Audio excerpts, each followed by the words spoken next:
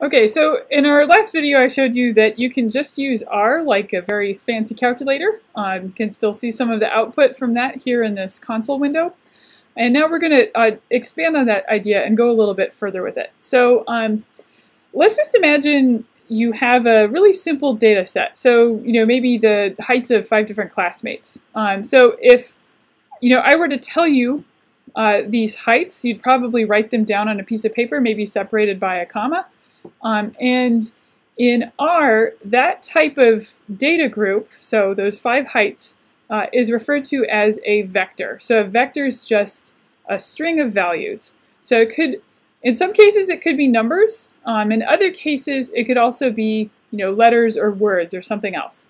So we can define a vector in R by writing out the things that we want to be in our list. But we have to signal to R that we are making a list. And so we're going to do that using a function that's called, or it's a concatenate function or C function. So it's symbolized here in the console window, C, and then open parentheses. So in R, anytime that we want to use a function, it's going to take this type of format of the name of the function and then open parentheses. So actually, if you look back at our previous exercise, you'll notice we already used this square root function and the log function and the log base 10 function. So those are all examples. And I'm going to do an additional step here before I use that concatenate function. So if I want to create a vector, what I'm going to do is I'm going to type in my vector. Then I'm going to use the less than symbol and the minus symbol, so that makes a leftwards pointing arrow.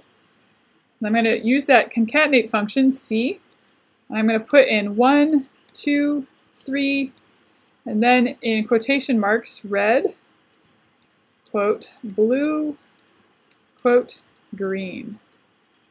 Okay, and then I'm going to press enter. And you might notice something.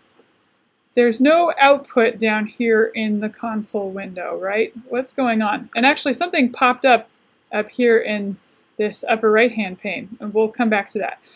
But my point here is, so when we added this leftwards pointing arrow, what we did is we actually assigned the output here from this concatenate function to the name that we put on the left-hand side. And so R is what's known as an object-oriented language. So R is set up really well to handle things called objects.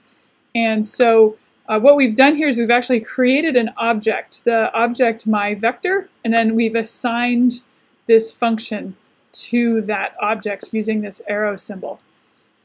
Okay, so this little arrow symbol is an assignment step.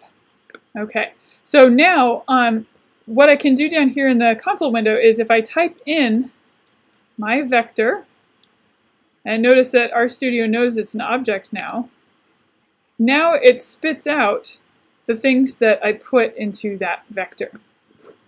And so we kind of call this like calling the object. And now let's try something else. So I'm going to type in my vector, the name. I'm going to use a square bracket, so it's in the upper right-hand part of your keyboard. And I'm going to put 3 in the square brackets and press enter. So now, when I did that, what this process did is it took the third item in this list, and it just returned that one item. So this is a process called indexing, just selecting a particular item out of that vector. So now here's something a little fancier. So I'm going to go my vector, square bracket, C, 2, 4. Then I'm going to close my parentheses and close my bracket.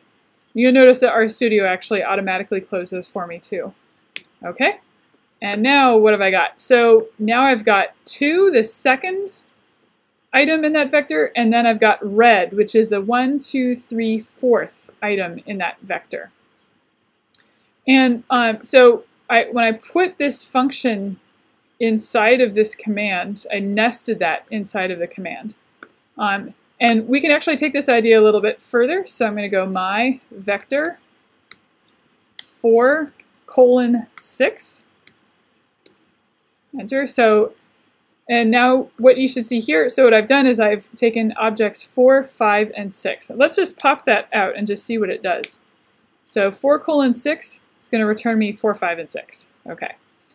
And here's one other option just for fun. So how about my vector -3?